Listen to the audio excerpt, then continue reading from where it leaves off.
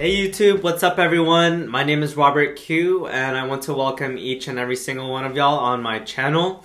Today we're just going to share some quick news about the whole Elon Musk Twitter stake and really what I think is going to happen, especially with Dogecoin from here on out. So make sure to watch this whole video because I have lots of information to share with y'all.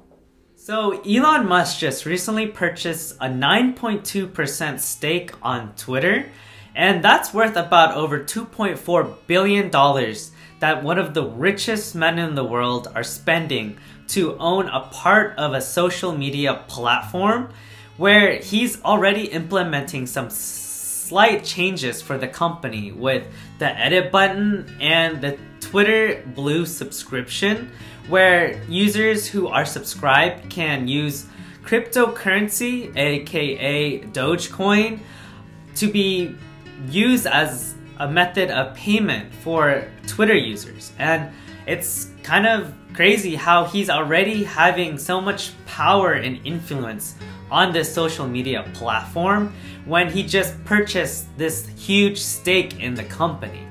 And it's also mind-blowing that he denied the offer to be a part of the board of directors for the Twitter company. And it's understandable because if he were to take in that position, he would have been faced with more restrictions on what he can say and what he can do. So he can actually hold onto his position right now, and if he wanted to, he could buy even more Twitter stock, and if he wanted to, he can own half of it if he wanted to. But it's a great thing that he has some power in Twitter now, because we all know that Elon Musk has always been into tweets and memes, and it's just his way of expressing himself with his genius ideas and his silly, funny meme side. So it's cool to see how he's taking action right now to really implement some changes that he wants to see for the Twitter platform. And I've been reading on the news lately that he actually purchased a part of Twitter so he can help Donald Trump get back onto the election and to get back onto Twitter, because we all know that Donald Trump has been banned from Twitter. So we may or we may not know if he's really trying to help Donald Trump on this election and getting him back on Twitter. But there's been lots of news articles actually out. If y'all just check out all of this information, Elon Musk is really trying to help Donald Trump get back onto Twitter. And we don't know if this is true or not, but it's also kind of crazy because we kind of know how much Elon Musk liked Donald Trump compared to Biden, because Biden has never mentioned Tesla at all during his whole presidency, because he is more into union labor, and aka he wants to rather support Ford than Tesla, which is kind of stupid, but I'm just going to admit the fact that Tesla is the leading EV manufacturer and car maker and company right now. Why is Biden focusing on Ford? Even though if you compare the Ford stock and the Tesla stock, you can see so much of a drastic difference on why Tesla is leading compared to Ford. It's all about the technology, the innovation, and that is what Tesla is about with Elon Musk too. He is an entrepreneur who is seeking to create a change where he can actually make a huge impact on the world, compared to Ford, who still are trying to catch up in the EV market. So Biden, what are you doing right now? Because if Elon Musk, one of the richest men in the world, are building such a strong and powerful company, why aren't you putting some of your attention to where it belongs rather than trying to support unions right now? We all know that Elon Musk does not like big tech censorship, and that was what was happening with Twitter and Donald Trump, because Donald Trump has been making lots of tweets and Twitter has been really shutting that down. So he actually got banned from Twitter, and that's the thing that was kind of crazy, where a whole social media platform can just ban the president. And the thing is, we all know the truth, which is Trump's social media platform, which really did well in the beginning. It went from $9 to $15 to $40 to $97, and now it's finally crashing, is because Donald Trump has literally made one tweet on that platform that he created. Compare that to all of the tweets that he has made on Twitter. Why isn't Trump using his truth platform compared to Twitter as much?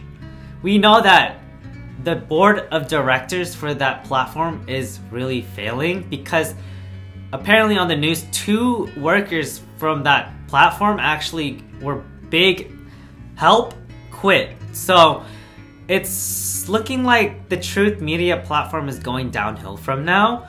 And who knows if Donald Trump really wants to run for election again.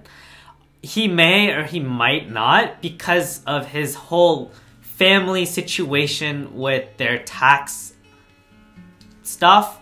We all know that Donald Trump may or may have not inflated on his tax bill, and I want to see some justice come out from this, because we do know that 2 of his son and his daughter have to go to court and really get that situated, because if he has that family problem, then how is he ever going to run for president again? So I just want to let it out to all of you guys that Elon Musk has taken a part of Twitter so he could really make a change for, one, censorship of the social media, and the edit button and the subscription blue for tipping their Twitter users.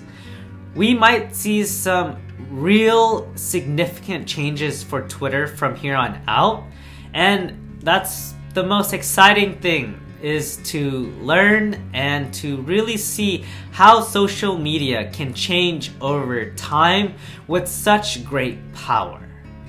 And it's really crazy how Cathie Wood, the founder of ARK Invest, has actually sold 90% of her Twitter stock right before Elon Musk bought so much into Twitter. And if y'all may not know, Cathie Wood is a huge holder of Tesla stock. And it's just funny because those 2 just could have talked it out or something and made Twitter even higher. But if y'all think about it, they completely went opposite directions, and I'm pretty sure Cathie Wood is sad that she sold her Twitter stock, because all of her ARK investment portfolios have been going down recently, as well with the market. Nothing in the market has been going well, so it's kind of stressful for all of you investors out there who have seen a huge hit in your portfolio this year, especially all of the traders.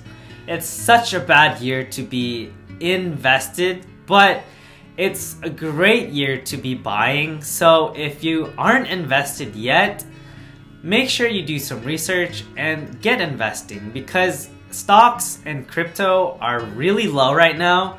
If you aren't taking the time to really think about what investments you want to hold for the future, you're just sitting out on so much gains.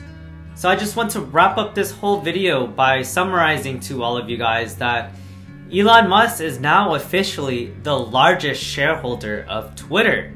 And whatever he says and whatever input he has for Twitter, they still have to put some value and thought into his ideas, because he owns a part of Twitter and they can't do anything about it because he's one of their largest shareholders. He has so much influence over them now that he can get his people, his army, and all of his supporters. He can round up all of his support and have so much power over Twitter now. So it's kind of crazy how much money has so much power, and it's just all because of one person. So I'm looking forward to see how Twitter will change from now on.